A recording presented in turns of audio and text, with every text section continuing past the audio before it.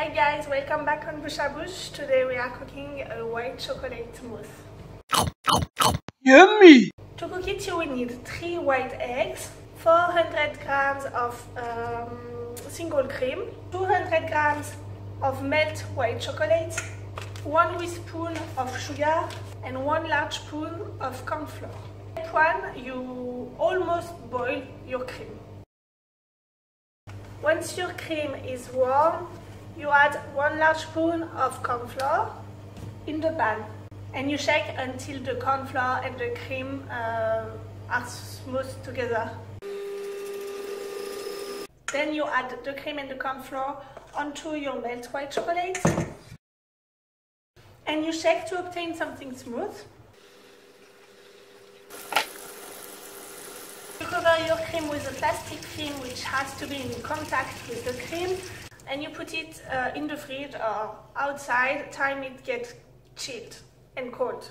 You beat the eggs white until they form peaks. You add in there 1 large spoon of granulated sugar to make sure it stays tight. Okay, once your cream is cold and a bit harder, you just shake it a little bit. You add in there your white eggs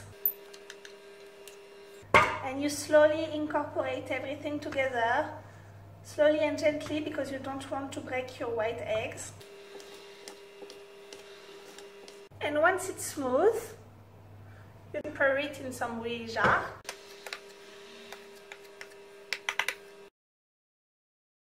And you leave it in the fridge for at least 4 hours. Okay, and after minimum 4 hours, I've left mine overnight in the fridge. You obtain your white chocolate mousse. This is very iron and very good. I hope you enjoyed my recipe and I see you later for a new video on Mousse. Bye bye!